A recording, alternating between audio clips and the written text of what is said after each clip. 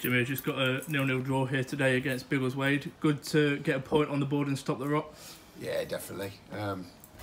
Plan A was to get a point. Plan B was to try and nick 3. I think it's a great point to go in the change rooms and see 9 lads standing in tracksuits after the game. That's probably 9 starters or 9 lads who got a chance of playing football in the starting 11. A point against somebody who's unbeaten in the league is tremendous. So Elliot went off injured in the first half. Is his foot troubling him again? Yeah, he's got that bruise on his foot. So the great news is now we can relax for 13 days, clean all the injuries up. I think you'll see me with a different team altogether in the next 2 weeks because I think I'll have 3, 4, 5 different bodies floating around fit. A couple of signings that I'm trying to get in. So I think away at Leicester might be completely different again. Got Nigel, Mass and Eddie and Alex all out injured at the minute. You've got a time scale for when they're going to be back? Nigel looks like it'll be 3 or 4 weeks. Nigel's a very fit lad, he heals quite quick, so I'm hoping, certainly won't rush him because it's a ligament damage in the ankle. Mass, I've just had a chat with there, it's great news now, he has the plaster off on the 23rd, so hopefully it's all healed underneath and he can just put his little arm brace on and play with that, so he'll have 5, 6 days to have the cast off for his hand to heal and get used to the fresh air. Who's the other?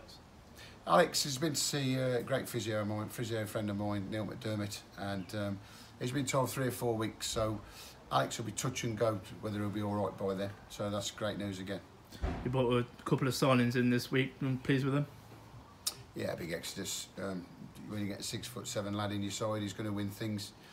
Very rusty, ain't played for a few months. Been in the Football League, played for the Neaton, he knows the Scorex, bit of football mate of mine, and he's listened to my rallying call, help me out pal. He's even playing with 2 broken fingers, shouldn't be playing, but on about the 35th phone call and text he buckled and said, all right, I'll play for you. So yeah, great to have him in the middle there. He's vocal, he organises, and I think he got the best out of Brad, which we're searching for. I think he got the best out of Ruben.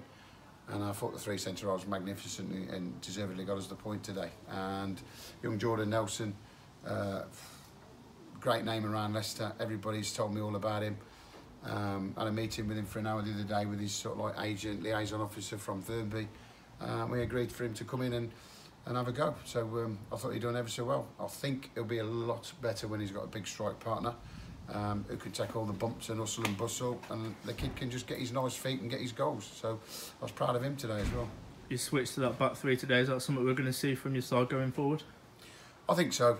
At the moment we ain't got enough up top, we're not having the injured lads available, so I just think I need to put 3 centre-halves out there and shut the door a little bit, which then releases the full-backs or wingers, whichever way people want to call it.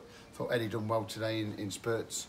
A lot more to come from Eddie. I thought Owen done all right when he dropped in there. I thought Elliot done really, really well in the first 20 minutes, but I want to pat Elliot on the back. I've just had a chat with him now and said, rest your foot now, solid for 13 days, and this might be the bit you need where you can get your foot right, and hopefully he's back. But I thought M2 done all right, and then I thought Lee and Jay Keith complemented each other very well in the middle.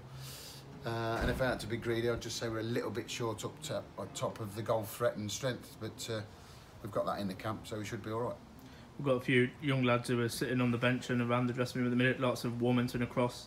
Any chance for them to go out and get some minutes anytime soon? Yeah, deals have been done. I spoke to 3 or 4 clubs for all the lads who are on the verge. Unfortunately, we couldn't get it done Friday because it's the FA Vars. A lot of teams are saying, like, do you want them to play in the FA Vars? Yes, they can play in it because they can step up, but they can't step down. But most teams had got themselves all sorted out, and I was very busy at work yesterday and time ran away. They had to sign before 12, so it'll happen this week for a few of them, and I think that's the best place for them, to go out and get minutes and get some football experience. No good keep sitting watching. We're surrounded by a 30-man squad at the minute, and I can't get a good 11 out there that fits. Cheers, Jimmy.